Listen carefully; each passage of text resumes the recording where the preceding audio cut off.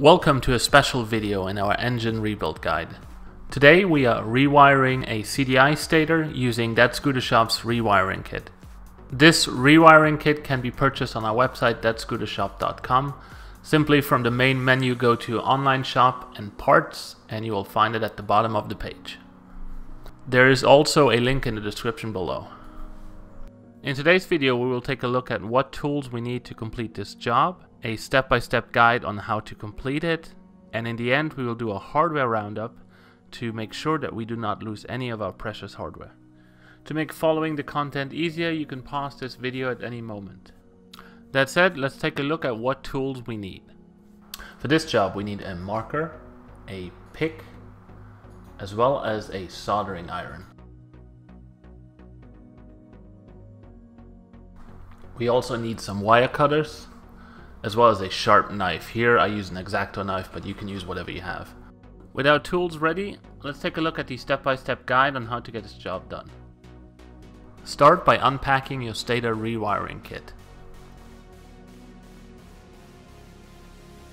It contains CDI and power wires, properly colored, cut to the appropriate length, pre-soldered with insulated correct connectors, shrink tubing, and cable ties.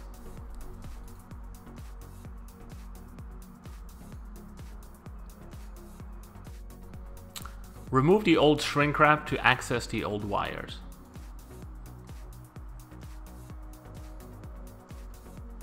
Using a marker, then mark the routing underneath the stator. As an example, I here mark CDI for the white, red, and green CDI wires. Flip the stator and either take mental note or pictures of how the individual wires are routed. Use a marker to mark the individual colors of each wire according to their position on the coils and the pickup. If the colors on the old wires are faded, just scrape off the top layer to reveal the wire's color.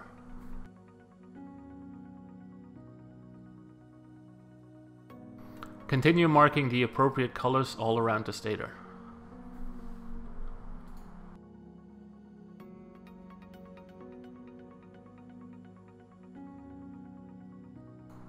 Using the tip of the soldering iron, heat up the connection to a wire and remove it. Repeat this for all wires around.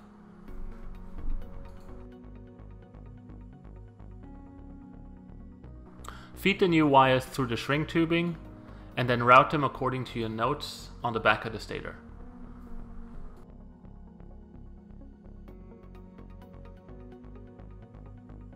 Once each wire is routed properly, heat up the solder again and feed the new connection through. Repeat for the rest of the wires and you're done.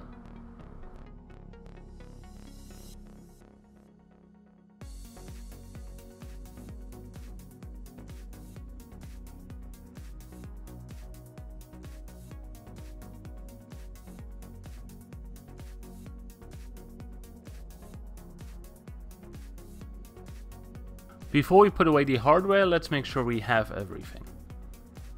There is no leftover hardware, just shrink the tubing and cable tie it together. Now the stator is ready for install.